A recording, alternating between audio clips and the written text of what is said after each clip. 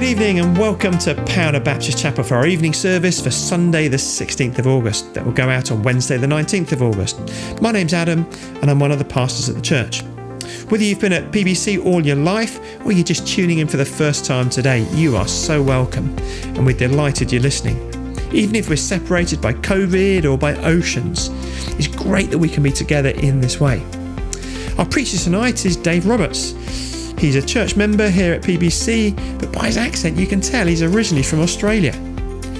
Dave runs Partake Ministries, through which hundreds of thousands of talks and other material are downloaded all around the world. And as they seek to help people on the journey with Jesus. Dave's married to Youngmi, originally from Korea, so Annyeonghaseyo to all our Korean friends as well. It's so wonderful to be part of God's family, the church, with brothers and sisters in Christ all around the world. I'm now going to hand over to Dave to introduce himself a bit more, to pray, and to share with us tonight. G'day, welcome to Powder Baptist Chapel. My name is Dave Roberts. I am married to the amazing Youngmi, and together we've been involved with PBC since 2006 and my second year at Moorlands College, where for my dissertation I was investigating the role of internet church. We are members now of PBC and we are also mission partners with them through our ministry Partakers. Powder Chapel send us out into the world, online and offline, to help people find and follow Jesus. And we can do that, one person at a time, the whole world. Wow. With that said, let's study God's Word together now, and it would be handy if you have your Bible with you, or indeed your Love Ringwood New Testament. Let's start with prayer together, because as you know, that's always a very good place to start. Father God, as we commence, give us ears to hear you speak to us. We thank you for your written word, the Bible, which reveals to us your living word, the Lord Jesus Christ. Help us now, O God, to learn more about you, learn more about your church, and learn more about each other in how we can serve you, serve each other, and love you and other people even more. And all of God's people said, Amen. Well, this COVID-19 pandemic has certainly caused people and nations of the world, even enemies of each other, to globally stop and think together. It's certainly true of the church, as you are aware, because this is going straight to YouTube instead of being done physically up at Powder Chapel as part of a worship service. I know some people who didn't think that internet church was really church. That is until now. They soon changed their minds, including at least one former staff member of Moorlands College who before all of this described church online as nonsense. He's changed his mind. I've seen the evidence. I don't know when you are viewing or listening to this, but if you are in the year 2021 or even the year 2121, a few months ago things changed almost overnight in the way that most people engaged with church, and also church practiced was changed. Let's have our first reading now, and it comes in Matthew chapter 16 verses 13 to 20. If you have your Love Ringwood New Testament, it can be found on page 20. Please do keep your Bibles open after each reading so you can check what I am saying against it. Over to Harry now, another member of Powder Chapel, who is going to be doing our Bible readings for us. Over to you, Harry. Hello friends, I'm Harry. I've been going to PBC for about 18 months now properly. Visited a few times before then. And actually on the day of recording, I've just found out that I've been accepted as a member of the church. So that's really exciting. Very sorry, but also thank you. This reading is Matthew 16, verses 13 to 20. When Jesus came to the region of Caesarea Philippi, he asked his disciples, "Who do people say the Son of Man is?" They replied, "Some say John the Baptist, others say Elijah, and still others Jeremiah, or one of the prophets." "But what about you?" he asked. "Who do you say I am?" Simon Peter answered, "You are the Messiah, the Son of the living God." Jesus replied, "Blessed are you, Simon, son of Jonah, for this was not revealed to you by flesh and blood, but by my Father in heaven. And I tell you that you are Peter, and on this rock I will build my church, and the gates of Hades will not overcome it. I will give you the keys to the kingdom of heaven. Whatever you bind on earth will be bound in heaven, and whatever you loose on earth will be loosed in heaven." Then he ordered his disciples not to tell anyone that he was the Messiah. Thanks, Harry. Here in Matthew chapter 16, Jesus' true identity is divulged when the Apostle Peter calls him the Christ, the Son of God, the Son of the living God. This is a climactic part of the gospel accounts of Jesus Christ. Jesus' mission was to be the servant of the Lord and therefore the Saviour of the world as God's Son. Jesus at this time was on his way to Jerusalem and teaching his apostles how he must suffer and die and be resurrected to life after 3 days. We looked at that together back in March when I last spoke here. We also know that this Jesus is gathering people to himself even now to follow him and to who look wholeheartedly to him alone. That is the church, past, present and future. It's been 2,000 years so far, and peoples past, present and future who are following Jesus are the church, historically and globally. Can it be said that you are following Jesus Christ? And if you're not, it's not too late. Now let's look together particularly at verse 18, where Jesus says, "I will build my church and the gates of Hades will not overcome it." Jesus Christ is building his church and nothing will stand in its way. This is one of the things constantly on my mind since March. Therefore, another question: what is the church? Church is an assembly or group of people called out by God, and for God alone. When Jesus says that I will build my church here in Matthew chapter 16 verse 18, he does so because he is the head of the church, and the church is the body. It is to Jesus Christ alone that we, the church, are to submit ourselves as he gives leadership, provides unity, and who is the ultimate authority. Jesus Christ is the Lord of the church, and as Christians, his people, his body, we are to be obedient to him. There are two aspects of church. Firstly, there is the universal church, which is the entire body of Jesus Christ, which consists of all believers of all time until Jesus comes back again. Then secondly, there is the local church, or the visible church, which is the body of Christ, which is in physical action in the world, and this is the local congregation, such as here at Pownor Baptist. And there are three main aspects in the relationship between Jesus and his church. The church is the body of Christ. The church is a living organism and not merely an organization. All Christians are baptized into one body, the universal church. And this body is made up of many parts or believers who have a vitally necessary and important function to perform to the glory of God.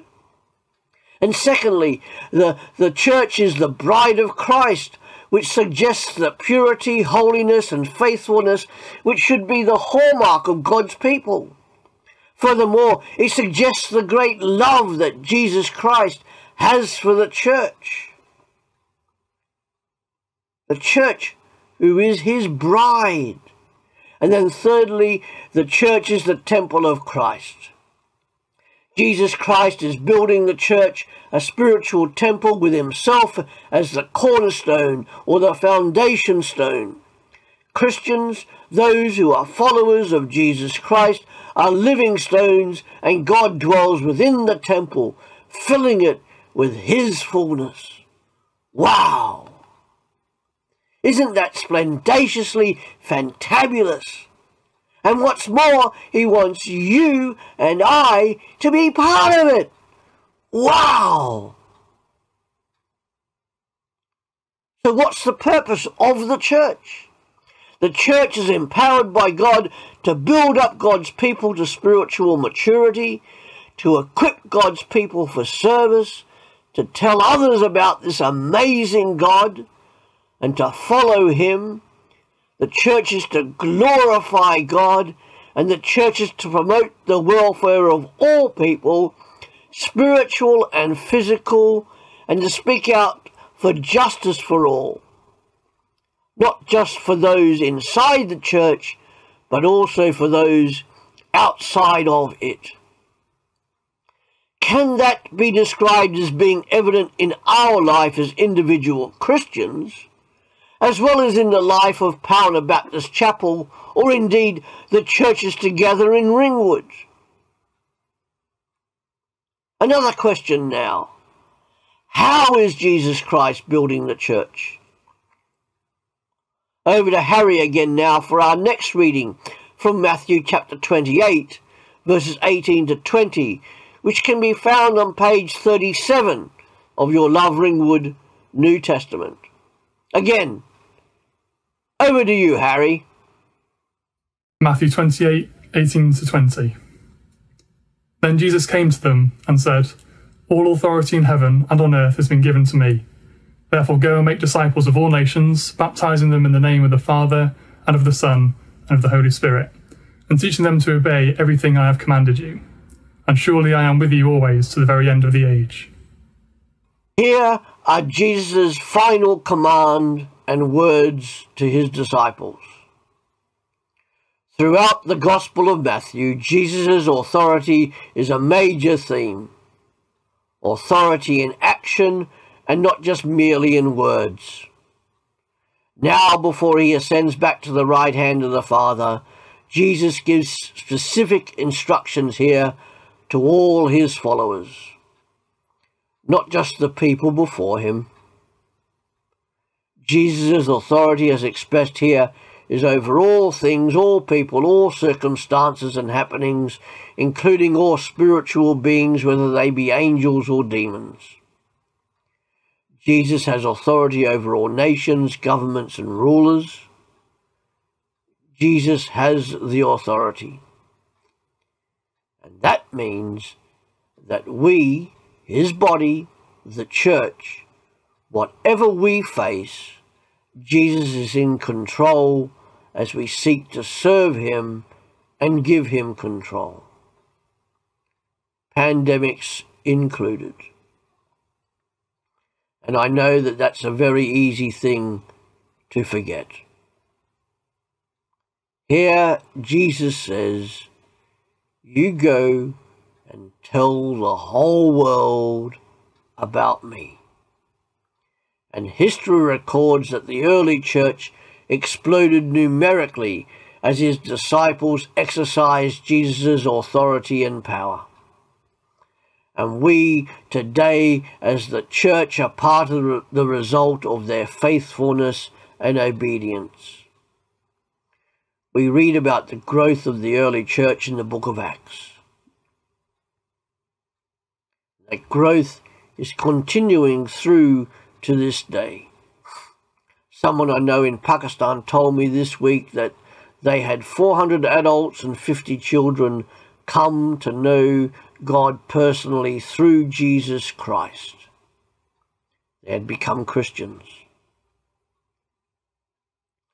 Another report by the Evangelical Alliance in the UK showed that by survey, up to 70% of churches have reported growth since the pandemic started, and that their services have gone online.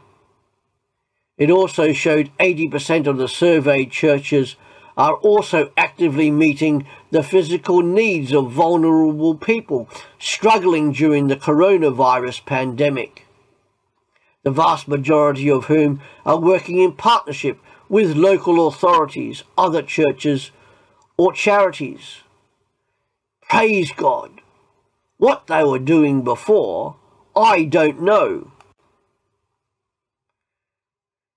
In obedience to Jesus Christ's command here, all Christians are to tell others of the goodness of God, where the church is reflecting Jesus' whole mission of calling people back to life in God through evangelism and making disciples of Jesus Christ. Evangelism is showing and telling other people of God's message of love and reconciliation to all people of all time throughout the world and of all nations in all ways possible. And if people know you and I are Christians, they will be watching how we behave, conduct ourselves in life, and through our words, through our actions.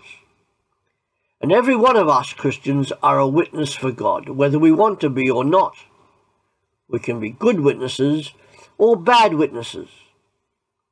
So let's be good witnesses for Jesus Christ, online and offline. With that said, what is our motivation? What is our motivation for evangelism to be? Well, the prime motivation for evangelism is out of gratitude for what God has done for us, in that we love because He first loved us. We are all to do the work of an evangelist, even though not everybody has the specific gift of being an evangelist like Billy Graham. But we are not just to evangelize. We are also to disciple, and that seems to be, to me at least, a forgotten word of the 21st century church. In those last words we heard from Matthew's Gospel, all Christians, including you and I, are to make disciples throughout the whole earth. And making disciples is not just evangelism. It is also ensuring that guidance and care is given to new Christian disciples. I wonder if you were discipled. I know that I was as a baby Christian. And after this, in other accounts, we know that Jesus ascended into the heavens back to the right hand of God the Father. So how is this great commission achieved and the impetus given? How can we as Christian disciples today exhibit Jesus' authority and power in evangelism? Here's a clue. He hasn't left the church without help. That's the part of the Holy Spirit. That's part of His role, whom Jesus said would come once He had ascended back to the right hand of God the Father. We read about the coming of the Holy Spirit in Acts chapter 2, where the Holy Spirit comes to baptize, fill, indwell, transform, live inside, empower, and motivate the church. That is, all Christians. The Holy Spirit is involved with ministering to members of the church. Part of doing this is where the Holy Spirit equips the church, equips Christians for service of God and other people. That's been mentioned before in recent services. And this work of the Holy Spirit continues to this day in various ways throughout the church. Church local and church global. God is at work in His body, the church. And how is God using you as a Christian for His service? How available are you to His calling upon you? And through the life of the church, down through time, all the followers of Jesus Christ, and not just those early apostles, have been able to do all manner of things for the glory of Jesus Christ because they were baptized and controlled by the Holy Spirit. This Holy Spirit who empowered and delivered the early disciples' passion for making Jesus Christ known. The early church was dynamic and seen to be exercising the authority of Jesus Christ as it spread throughout the Roman Empire and the known world at the time. This was done by telling others the good news about Jesus being the long-awaited for Messiah, not just for the Jewish people, but for Gentiles also. And the disciples exercised Jesus' authority by submitting themselves to him and relying upon the Holy Spirit. The Holy Spirit who empowers all believers for the service and glory of Jesus. Amazing. This Holy Spirit is still at work today. And if you're a Christian today, you are a result of the work of God the Holy Spirit, restoring you into a dynamic and intimate relationship of love with God. Again, wow! Have you witnessed this for yourself, locally and globally and nationally? Have you witnessed it within a group of gathered people in your own life as an individual? And what is the ministry of the Holy Spirit, and what relevancy does he have to do with us as Christians today? Just 4 things quickly. The Holy Spirit fills. This speaks of the Holy Spirit controlling or dominating our lives. The imperative here is that we are to be filled and to go on being filled and controlled by him. The Holy Spirit gives power to enable us to evangelize. The Holy Spirit comes to indwell. God lives inside each Christian through the Holy Spirit.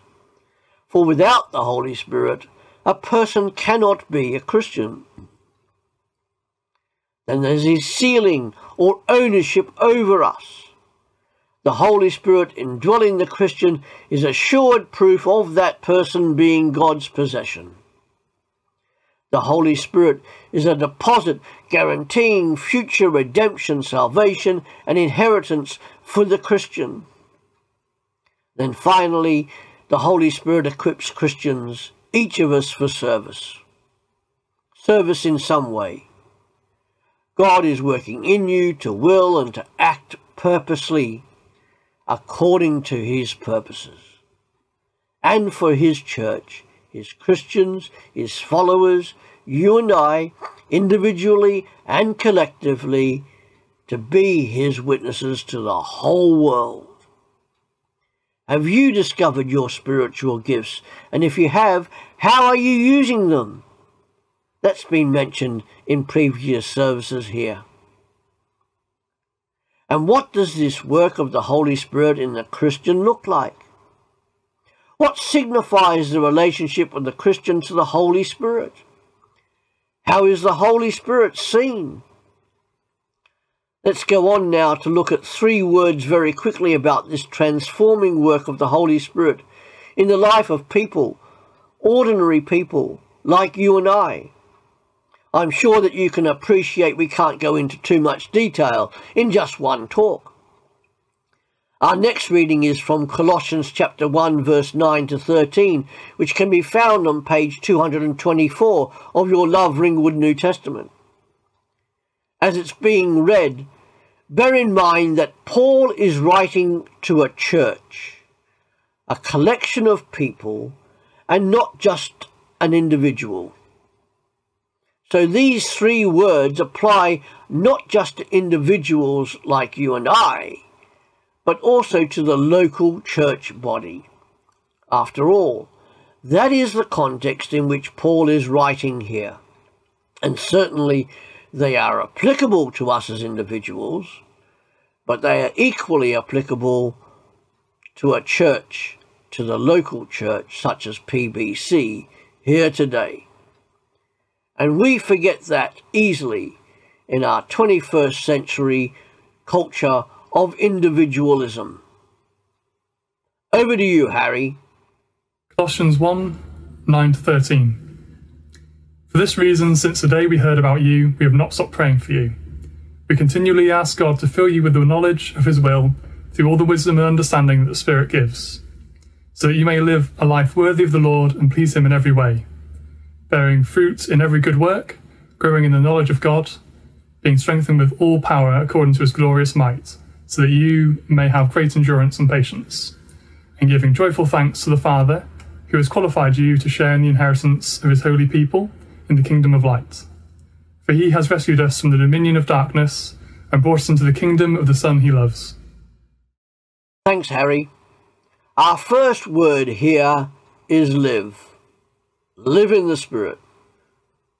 Oh, Christian, are you living in the Spirit?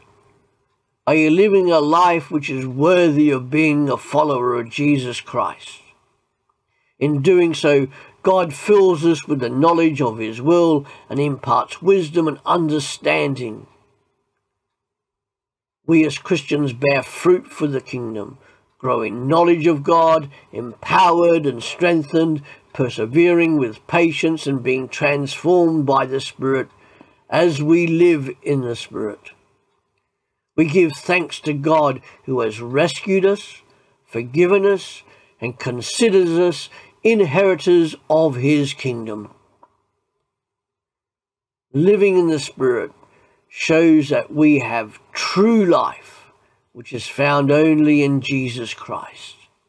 Again, wow! Are you a Christian? If you're not, it's not too late. Now for our next two words in our reading from Harry, which is from Galatians chapter 5, verse 22 to 26, which can be found on page 212 of your Love Ringwood New Testament. Over to you, Harry. Galatians 5, 16 to 26.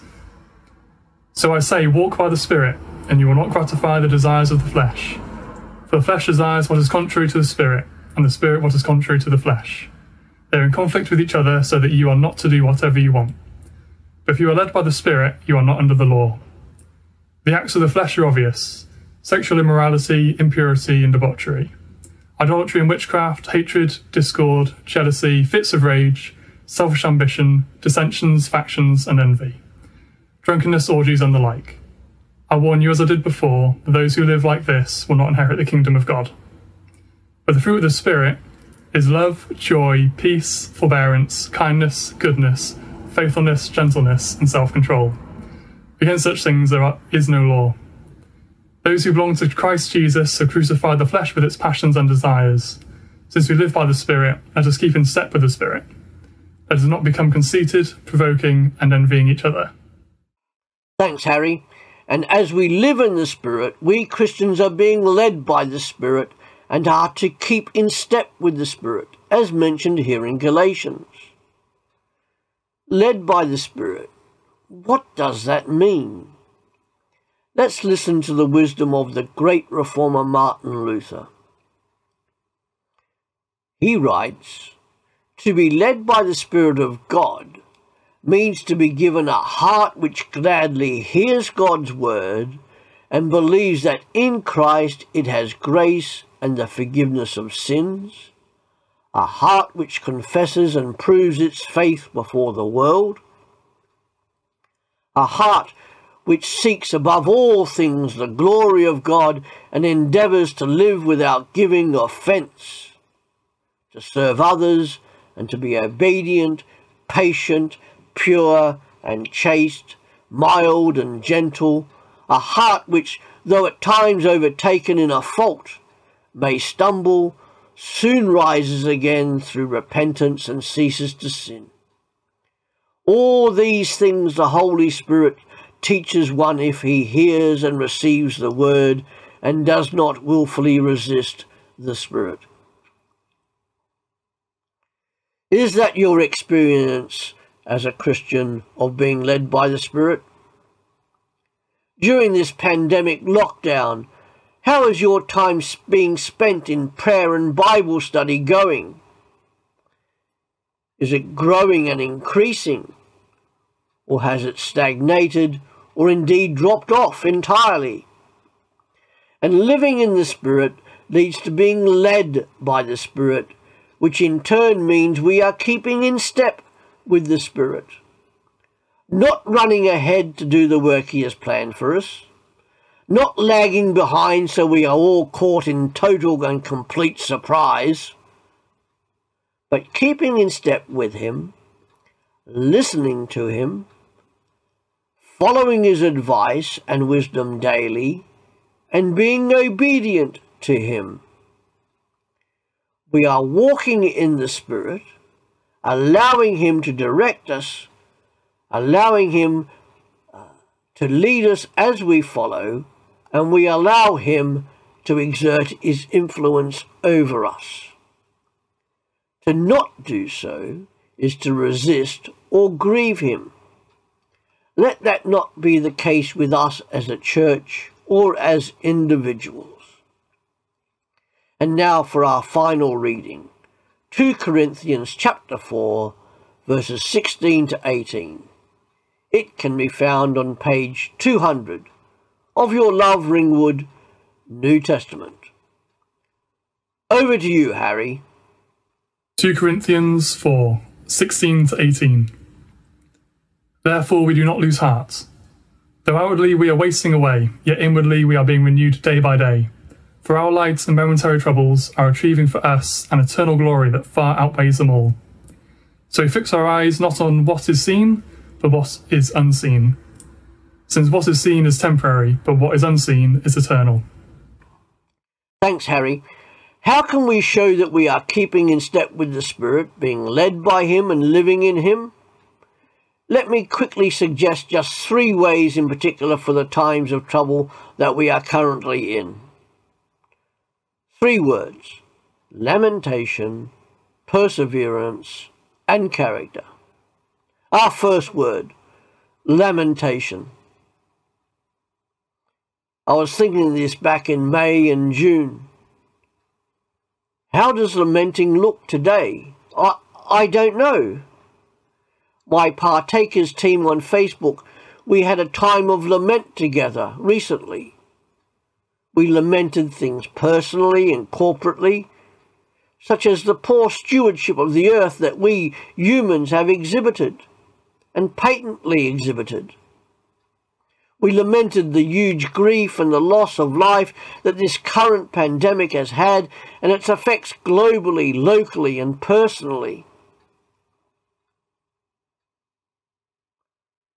Part of our culture over the last few years is that, particularly within the church, is that we don't have many songs of lament in our worship together. By comparison, almost a third of the Psalms are Psalms of lament. Psalm 13 is a very good case in example.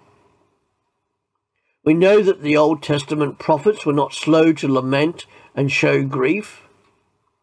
Lament and grief are part of the normal human experience within the church and outside it. Why is it not part of our worship today as it has been in the past? I don't know. I don't know everything. I don't know very much at all. Somebody once said that the reason for this is due to the Western Church's narrative of exaltation in health and wealth, that we're quick to proclaim victory rather than mourn the current reality. Has this pandemic changed that for us in some way or not? Mark Green from the LICC suggests to us some steps of lamentation today. He writes, we need to grieve. We need to name what is before us for what it is. Not to do so is to suppress the truth. It's to numb the emotions which God has given us. Those who are not given permission to grieve soon lose their capacity to truly rejoice in what is glorious. Similarly, I suspect that if we do not mourn what grieves God's heart, we are less likely to be intercessors and champions for change that the Father sent his Son to bring about and called us to participate in. Yes, the Lord is ever on his throne, and all around him the angels sing, Holy, holy, holy. Yes, after the destruction of Jerusalem, Jeremiah writes, the steadfast love of the Lord never ceases, his mercies never come to an end. But those diamond verses of hope in the book of Lamentations are preceded by 65 verses of lament, and they are followed by even more lament. There is a time to grieve together before the Lord, and now is such a time, privately and corporately. So that's our first word, lament. Now, secondly, there's perseverance. Persevering in our faith, particularly during such times of trouble in this pandemic as we currently have. And I wonder if sometimes you feel less like giving up on church and Christianity. I know people who like it. You just want to throw it all away and just be buried by whatever is burdening you. You're feeling deflated, you're troubled, you're overwhelmed. And almost everyone has felt like that at one time or another. Or at least I know that I have. It's common to all of humanity to varying degrees.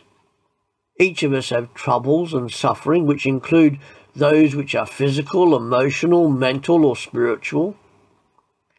How are we as Christians to respond to these times of trouble in our life? Whatever it is as a Christian, you are not alone in our troubles.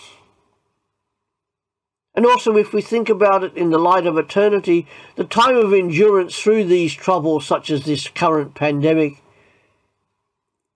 is but the blink of an eye. Wow. How are you and I to respond to suffering and troubles? Naturally, we either treat them too flippantly or we take them far too seriously.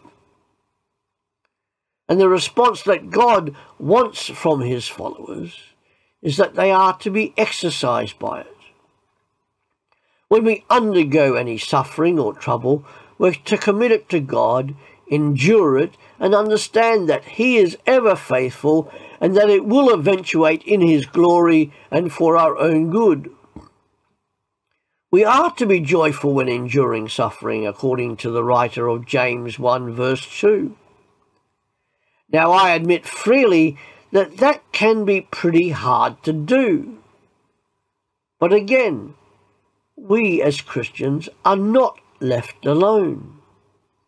Remember, the Holy Spirit indwells us if we are his followers, and as one of his names suggests, the Holy Spirit is the Comforter, in that he provides comfort during difficult times. So, just as he perseveres with us, so are we. As Christians, we are to persevere in our relationship with God. We do this by being obedient to him,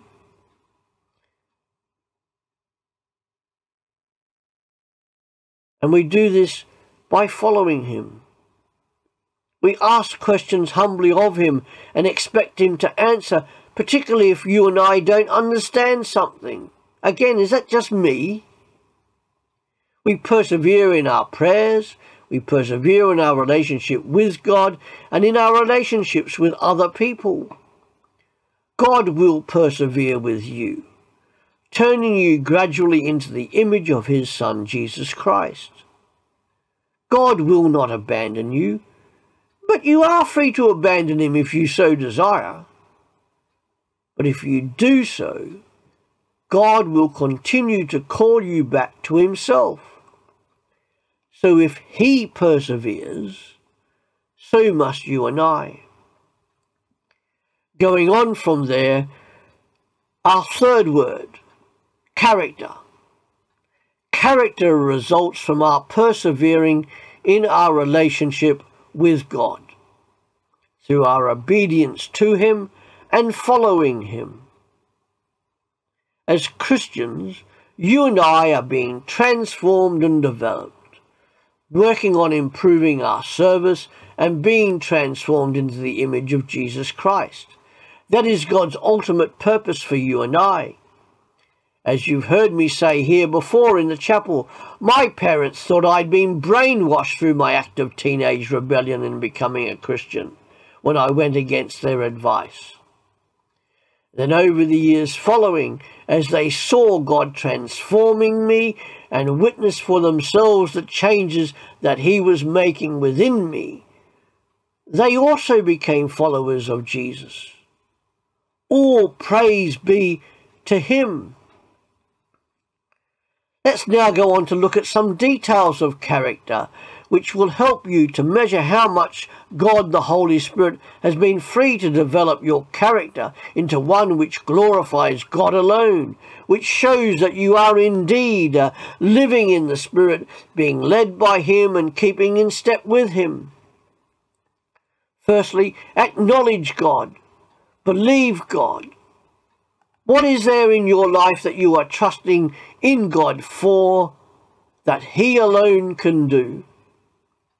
In your life as a Christian believer, Jesus Christ is to be number one and have the complete supremacy and glory over all things in your life. Can that be said? Then there's a balanced life. Two things to keep in balance are involvement and isolation. You cannot do enough for others if you are constantly in the company of others.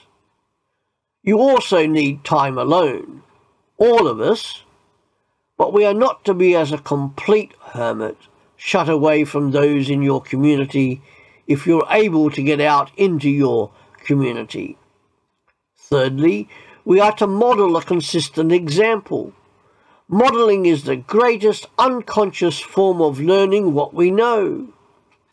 Whether you like it or not, people are following you. But are you following Jesus Christ closely?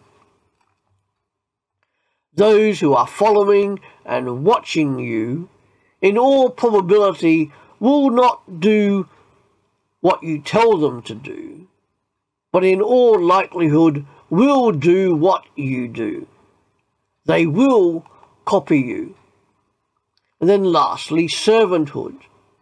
We are to serve others, all others. No excuse. The first shall be last and the last shall be first. Priority is to be given to service of other people, all other people, just as Jesus exemplified. An essential part of developing character is serving.